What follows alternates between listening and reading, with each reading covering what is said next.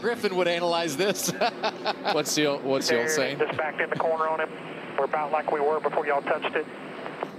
Sometimes you're the bug. The garage. Sometimes you're the windshield. That's right. We're done. Yeah.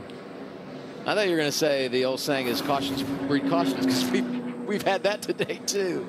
Here's the 10 popping the fence on the exit of 2 on this restart. I mean, it's a pretty good hit, but I think with these bodies, he should be okay. Yeah, it looks like the side skirt broke off the front there.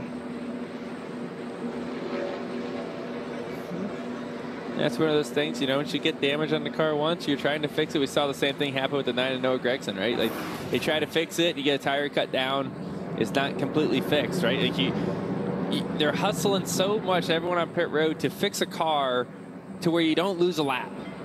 And then you go back out there and it blows a tire out and you end up not even finishing the race. So it's a hard decision. You don't have much time to think about it or see everything. And unfortunately, instead of finishing maybe 1 lap down, he's going to